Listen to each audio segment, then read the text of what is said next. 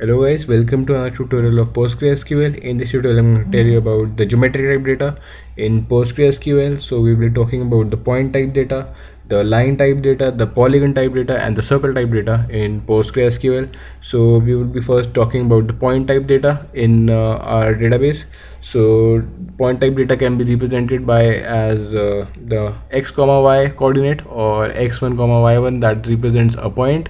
So we will be first learning how to add a point type data in our database. So for that I have created a table known as geometry, and I have already added a column known as pri, that is a primary key, so that I can add data by the GUI method. So next I will be declaring the column for my point, that is pt, and the data type would be point, and this is the data type that will be used to declare a point in our database. So you could just click on OK, and now we will enter values, and you will see that you can enter values by x1 comma y1 and it will take a form of point. So this is the way that we declare points in our database. You could directly just put them apart with a comma, or you could yourself add those brackets, it doesn't matter. So this is okay. So if you do it without the brackets, it will put it itself, so you don't need to worry about that.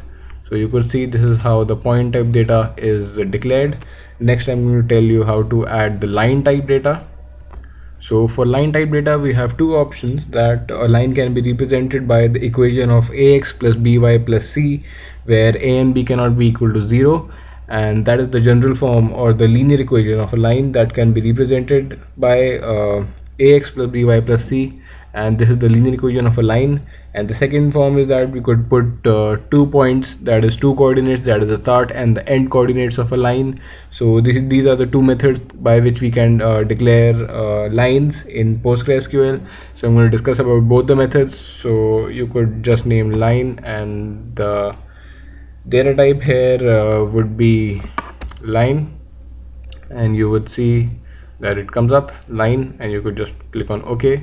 So the first method is to declare our values in the form of the equation of ax plus by plus c. So I will tell you how to do that. To do that you have to put on the curly braces, and this is the value of a, this is the value of b, and this would be the value of c. So this would make the equation of ax plus by plus c. So this was the method to put equation of the form ax plus by plus c. Now if you want to represent the line in form of two endpoints, that is the start point and the end point, you could do it by the same method that we did it with the point. You could just mention 2 comma 3, and you will mention 3 comma 4, and you see that it takes up as two individual points, that is the start point and the end point, that makes up the line. And even if you do it in the form of 3 4 5 6, this would take it as x1 y1 x2 and y2. So you could just do it this way for more clarity. And so this is my x1 y1, this is my x2 y2. So this is the way we declare a line in PostgreSQL. Next I will tell you how to declare a polygon in PostgreSQL.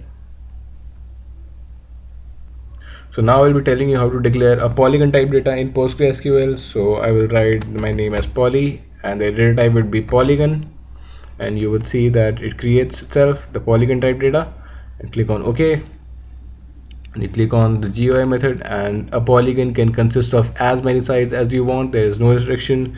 From 1 to infinite you can add any number of sides, either it be an open polygon or it be a closed polygon. You just need to enter the value of coordinates, the x and y coordinates. It can go up to x1 y1 till xn yn.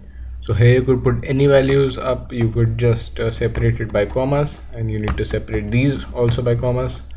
This is the speciality of the polygon type data, and you could enter as many points as you want. You could see that this enters, so this will make a polygon, either an open or closed, we are not concerned. So this is the polygon type data in PostgreSQL. Next I'll be telling you how to declare a circle type data.